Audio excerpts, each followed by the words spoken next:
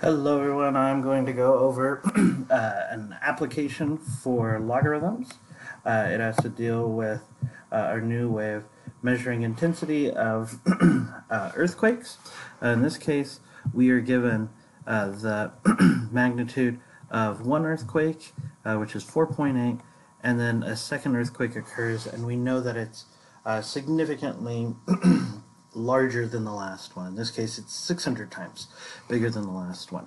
So how do we figure out what the magnitude of the second quake is from that? Well, if I go to the text here, what we're going to be using is this, right? So when we are trying to figure out the intensity of an earthquake, our current system, this MMS here, is going to be what we're going to be using for M, where S is what the seismic moment is, and S sub 0 is the baseline measurement for it as well. So you can see where all of these pieces kind of come together with it, but we're going to be using this. And in this case, right, our magnitude for the first earthquake is at 4.8. So essentially what we're doing is we're going to take this and we're going to replace M with 4.8.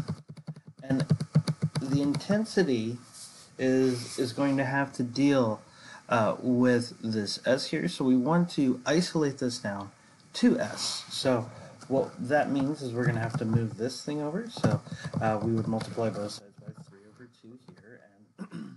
And that 3 over 2 times 4.8 would be the same as 4.8 plus 2.4. That's going to give us 7.2.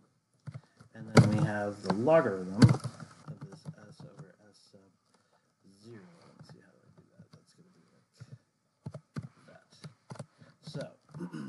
So now that we have this, we need to remember that this logarithm is really log base 10.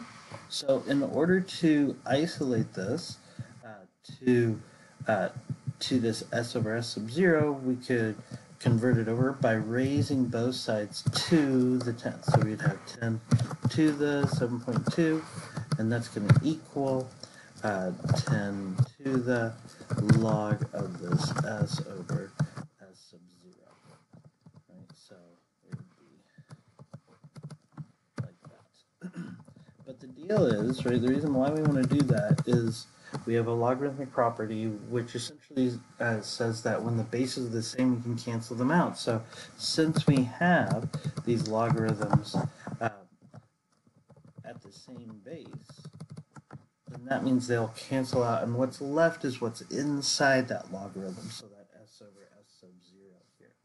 And then what's left with this is to multiply that S sub 0 over. So that's going to end up there.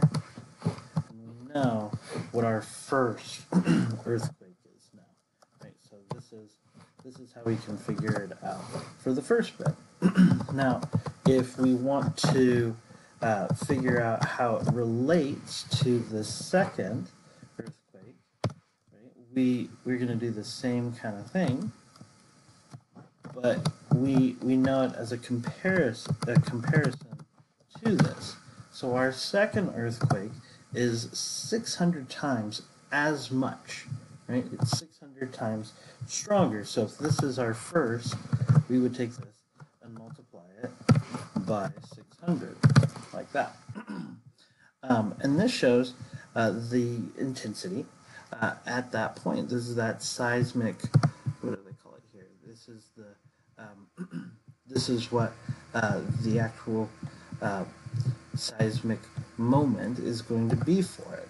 But this is something that we can plug back into our original function here, right? So we are trying to figure out, well, what is the result where our first one was this 4.8? What happens, right? What is M when our second earthquake has this intensity? We can substitute that in for our S there. And notice that because we use this format, we'll have that S sub 0 cancel on top and bottom. And then we're just left with something that we can actually calculate. We can send it through and get 2/3 log. Again, log on its own is log base 10 of this 600 times 10 to the 7.2.